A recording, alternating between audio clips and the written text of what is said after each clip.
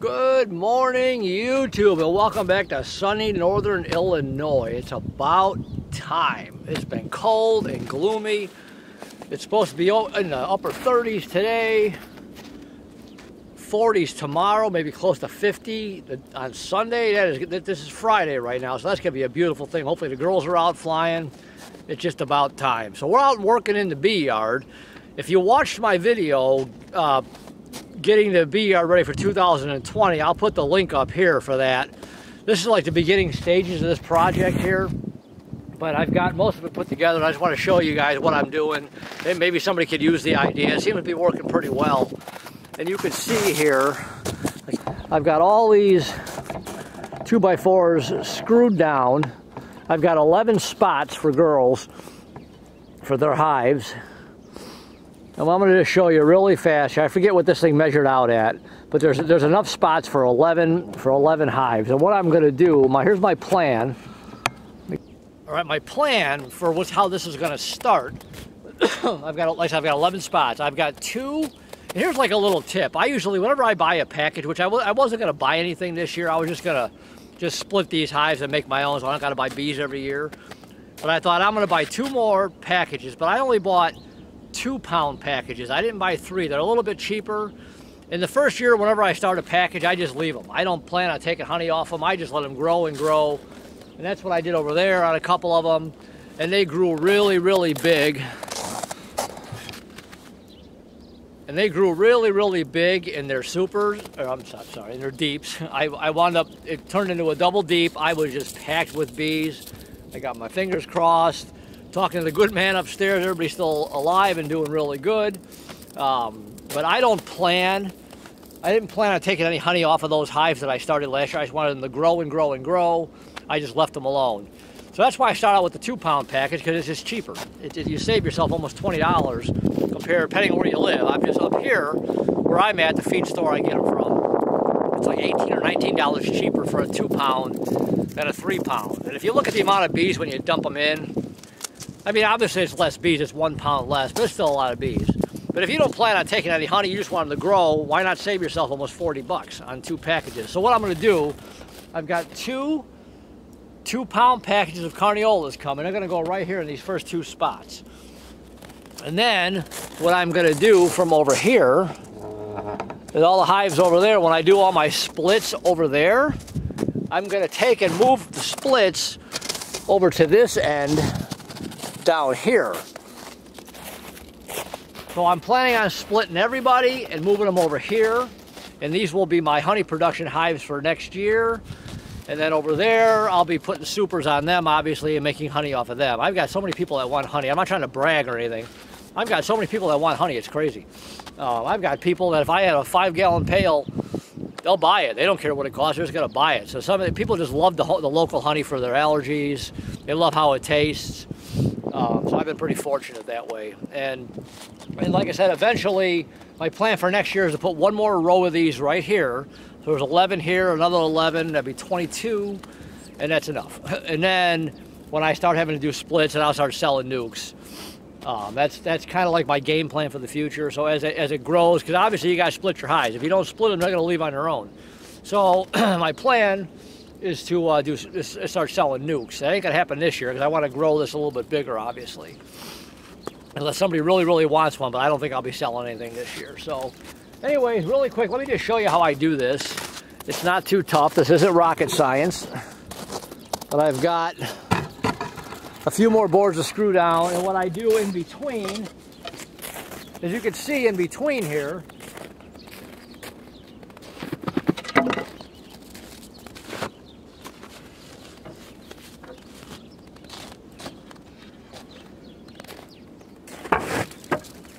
see this in this video. Hold on.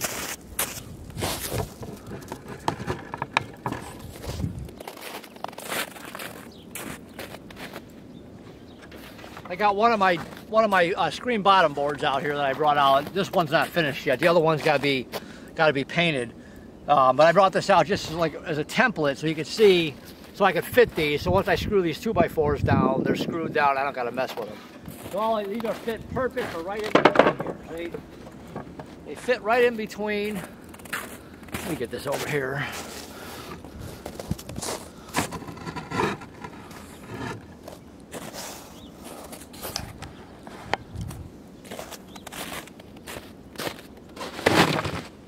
So these fit real nice in between here. And then what I'll do is I'll put eyelets. I got a bunch of eyelets here.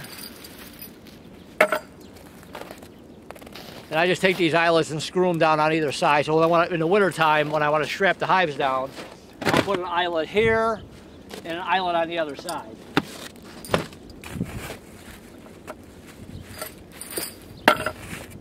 So, and then in between,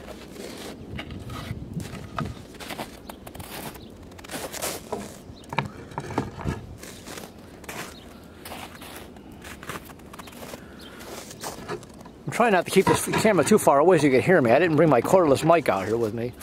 And then in between each hive, I've got a piece of 1x8. Now this is all treated lumber also. You want to use treated lumber.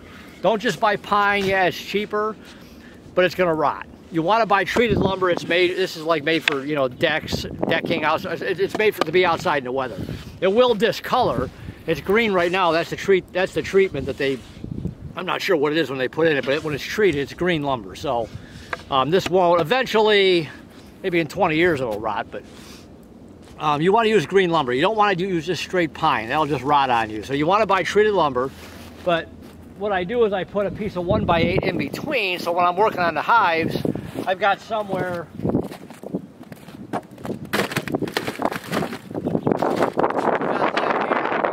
here, frames. You've got something to rest your frames on. When you're pulling out frames, whichever box you're working on, whatever hive, you've got somewhere to rest your frames on, or your tools, or whatever you might have. So I put a 1x8, just cut them. These are all just 2 feet apart. So I've got this designed to where the boards, all the 2x4s are all 2 feet. So I don't want to waste lumber. So these are all just cut 2 feet apart. So what I'll do,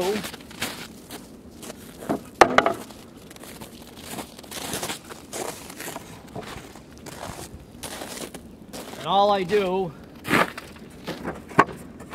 is I'll take my screen board, I'll put it right here. I'll start the first one.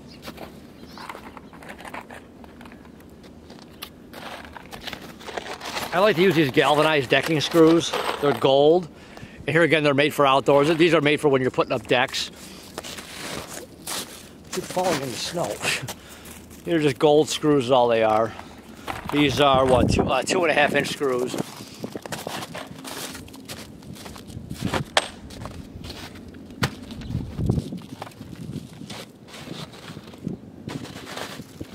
And I just start these.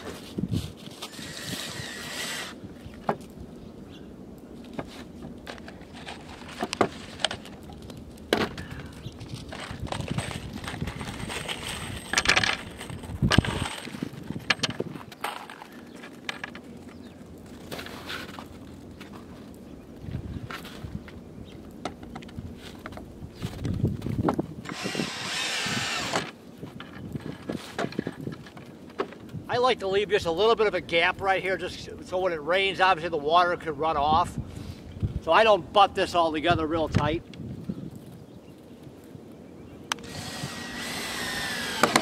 And I'll use 4 screws total. If you just use 1 screw on either side, the board could. Because when this green lumber starts to dry out, it could twist. So I'll use 4 screws.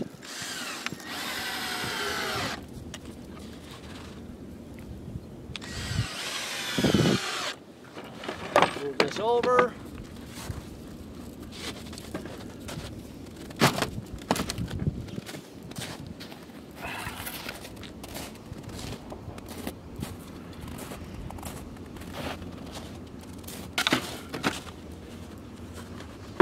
This is beautiful out. The sun is out. It's great. I've been waiting for my neighbor's flags across the street to start blowing out of the south. The air is supposed to be coming out of the south and warming us up. I can't wait. It has been so cold lately. Okay, and another thing that I like to do is when I put these together here, I don't butt these real tight up against this either. I want to have just a little bit of play because sometimes wood swells, especially in the summertime. So I'll make sure there's just a little bit of play in between here. Like I said, this isn't rocket science. This is real easy. You can kind of design your own thing. This seems to work out well. It seems to work out well for me. Maybe somebody could use this idea. I just thought I'd share it.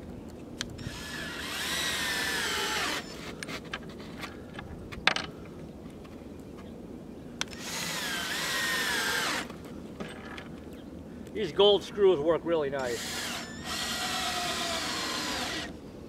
Now, then I got this, my 1x8. I'll go in between here. But I'm a little short on the end here, so I want to make sure I've got this spaced right. So what I'm going to do, here it is. So that's going to go there. That'll go there. Okay. So now for the 1x8s.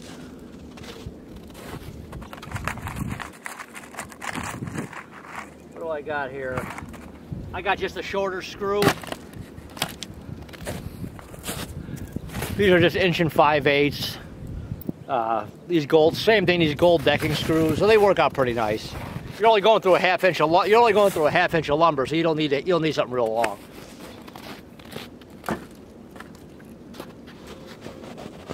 So we'll just take this. I'll leave a little bit of a gap there for rain, snow, whatever.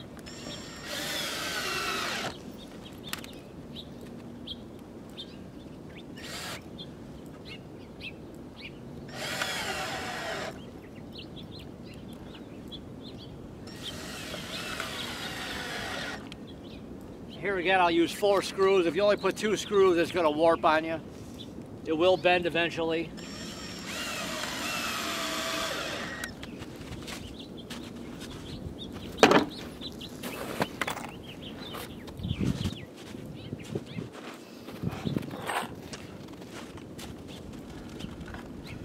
All right, here again, I just leave a little bit of a gap right here.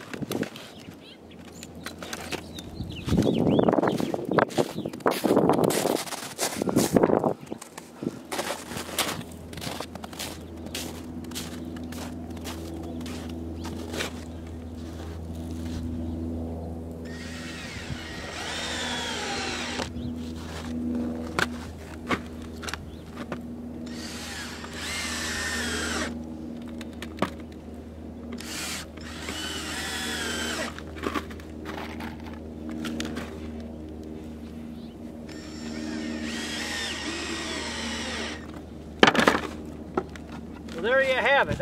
Now, when I get down to the end here, I don't have enough room. I don't got enough length here to add a board in between, like, you know, one of those 1x8. So what I'm going to do is I'm just going to leave a little bit of a gap right here.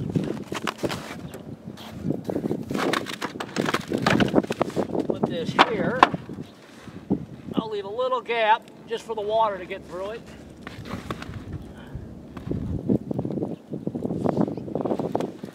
So I got hive, you know, I got hives next to each other here. I'll just have a little space to rest the frames on, but that's all right.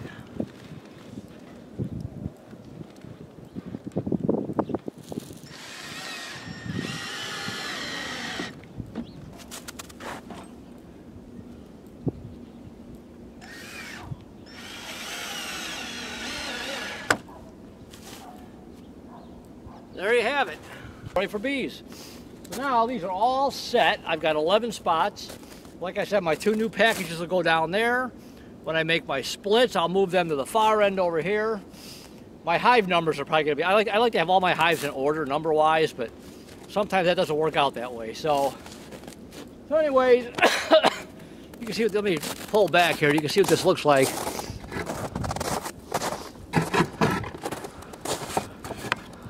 There, now if you look at all this,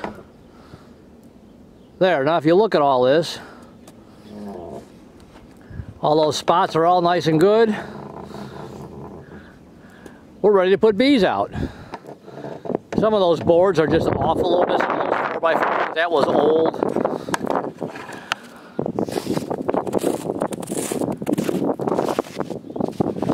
Yeah, some of those 4x4s are just a hair crooked, but those were old boards. Those were boards that I had. So why go buy more than you have to? It works out perfectly fine. Once they're all screwed down, it's not going to go nowhere. So some of those are just a hair crooked, but they're all treated. They've been around here for a long time. They're nice and dry. So that worked out perfect. So now, like I said, next year I'll add another row here, and then we should be good. So hopefully you guys, you know, kind of like this idea. Like I said, we're getting ready. March is around the corner here. Bee season's going to be starting. You know, the weather's going to be breaking pretty soon. Girls will be out flying. I can't wait to get in there and see exactly what's going on. Like I said, I got my fingers crossed. Everybody seems to be okay. I was listening to them yesterday. They all sound good. Also, when you watch this video, and I'll leave the video I'll leave the link at the end of this video. If you watch my experiment that I did, if you've seen that already, if you haven't, I'll link it at the end of this video. What I did is I've got dry sugar in there, and I did peek in one of the hives yesterday. It was kind of quiet, but then when I looked in there, they were there. But I mixed dry sugar with pollen substitute, and then I got to thinking, and they still weren't taking it, which is telling me there's plenty of honey in the hives. But I got to thinking, I wonder what they like better. So I went in there a while ago. It was a warm enough day. I opened the hives real quick. I took half of the sugar pollen substitute mix, and I added white sugar. So I've got those trays, and I'll do a video. I will do an update video on this, weather permitting. So I've got half the tray has got plain white sugar. The other half of the tray has got sugar with pollen sub. I want to see what my girls like better. Just in general, if the bees like it, if they like, you know, the mixture, or they like the white sugar. When they're out flying, they go in my pollen feeders. They're all over that thing. So they're definitely taking the pollen when they come out. So we'll see what happens this weekend. It's supposed to warm up pretty good. Maybe even this afternoon. That sun is getting higher and the warm air is coming. So maybe they'll be out flying later. We'll see. But I'm going to do an update video on that, because when I made the video, which you'll see, I had to do it so fast because of the weather. I didn't have time to go with the camera. I didn't want to mess with it. I just wanted to just change it out real quick and shut them back up. But I will do it when the weather's nice, so I can film it and you guys can see inside the hive and see what it looks like. So like I said, watch that video. I'll leave the link to that at the end of this one. Watch that video on my little experiment. I always like to do experiments to see how bees, what they react to, what they like better, what they don't like. So anyways, hopefully that video will be, I'll be able to do that video soon. So anyways, hopefully you like this idea. I think it looks pretty darn good. I've got plenty of room now, plus I've got all that room over there. So I've got plenty of room for expansion. I can make my splits and I can separate them far enough. My 2 new packages, once I get those, I'll do a video on that, installing those. And we'll let those 2 grow, and that's where they're gonna stay till next year. And I'm not sure what's gonna happen. My plan is to double everything I got here right now by the end of the year, so we'll see. So anyways, hopefully you like this video. Do me a favor, in the comments below, let me know if you guys build your own this way, if you stand the bricks up and if you put your 4x4s on bricks standing up. Some people do that, they stand them up and it works just fine. I like laying them down. I think they got more stability that way than standing. I just feel like they could tip. But I know people that do it and they're perfectly fine. But I just lay them flat. It works out good. I've got that pro rib underneath there to keep all the weeds down. So let me know in the comments below how you guys kind of set your hive stands up. If you do it this way, if you stand your bricks up, if you buy, or if you build individual stands for your hives. This seems to work out really good with the cinder blocks and the 4x4. So anyways, hopefully you liked the video. Do me a favor, subscribe to the channel, hit the subscribe button. Support the channel, I really appreciate it. When you do subscribe, hit the little bell next to that subscribe button. This way you'll get notified every time one of these videos comes out. You don't want to miss another video. And that's about it. Thumbs up are always appreciated. Questions, comments, please leave them, and I will talk to you next time. All right, bye.